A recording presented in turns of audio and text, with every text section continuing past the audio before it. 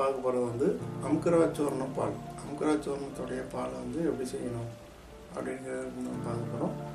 அமுக்கரா பாலை வந்து நம்ம வந்து எப்படி தயார் பண்ணணும் அப்படிங்கிறத வந்து பாருங்கள். அமுக்கரா பொடி வந்து 1 ஸ்பூன் எடுத்துக்கங்க. அமுக்கரா பொடி வந்து இந்த அளவுக்கு எடுத்துக்கங்க.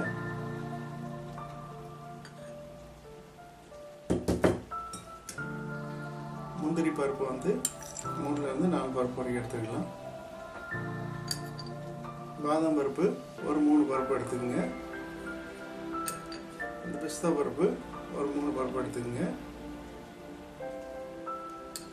இந்த அக்ரூட் பருப்பு இருக்குவாங்க. அக்ரூட் பருப்பு இந்த அளவுக்கு எடுத்துக்கிட்டா போதும். இப்போ இது எல்லாத்தையும் நல்லா பவுடராக திரிச்சிடணும். திரிச்சதுக்கப்புறம் தான் நம்ம அடுத்த வேலைக்கு செய்யணும்.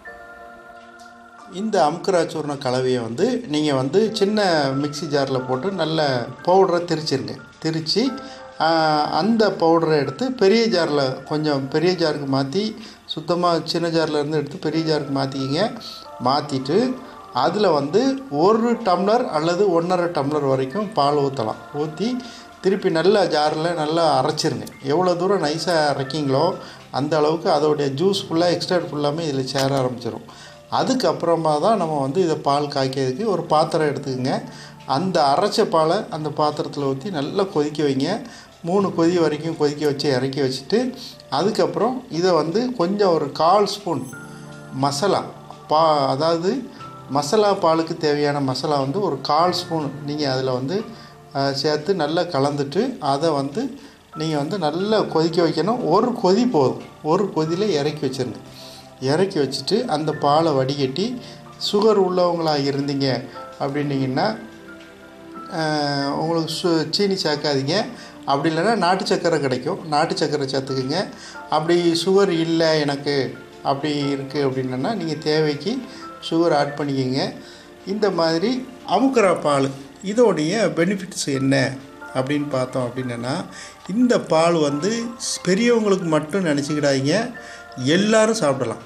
அதாவது வந்து ஸ்கூல் குழந்தைகள்லேருந்து வயதான பெரியவங்க வரைக்கும் எல்லோரும் சாப்பிடலாம். இது முக்கியமான ஒரு ஒர்க் பண்ணும்.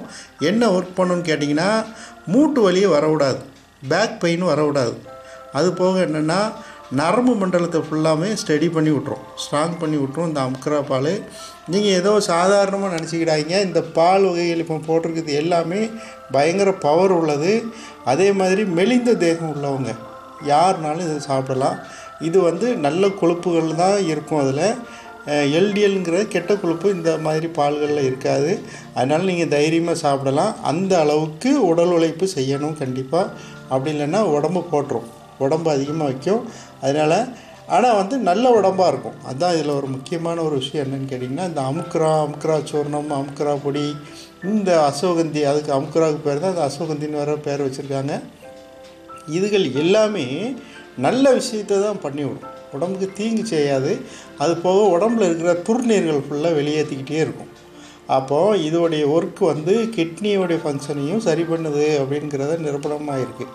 இது போக உடல் வலி, களைப்பு, அசதி, மந்தம், உடல் பலகீனம், கைகால் நடுக்கம், அதாவது இல்லறதுக்கு அப்புறம் சில ஆண்களுக்கோ பெண்களுக்கோ வந்து கைகால் நடுக்கம் ஒரு சைடாக வரும்.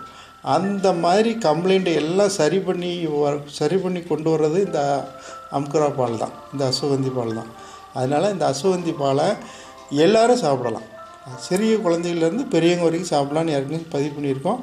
அதனால் நீங்கள் தைரியமாக எடுத்துக்கோங்க. பெரிய ஆட்களுக்கு 1 ஸ்பூன் அளவு, சிறிய குழந்தையில இருந்தால் 1/2 ஸ்பூன் அளவு.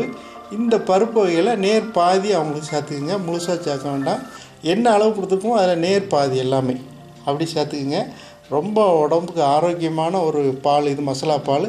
இதை வந்து நீங்கள் யூஸ் பண்ணி பாருங்கள், அப்புறம் தெரிஞ்சுக்குவீங்க. இந்த மசாலா தயாரிக்கிறத பற்றிய செய்முறை விளக்கங்களை வந்து நம்ம டிஸ்கிரிப்ஷன் பாக்ஸில் வந்து கொடுத்துருப்போம். அந்த லிங்க்கை கொடுத்துருப்போம் டிஸ்கிரிப்ஷன் பாக்ஸில். நீங்கள் பார்த்து அதை தெரிஞ்சுக்கிங்க. நன்றி, வணக்கம்.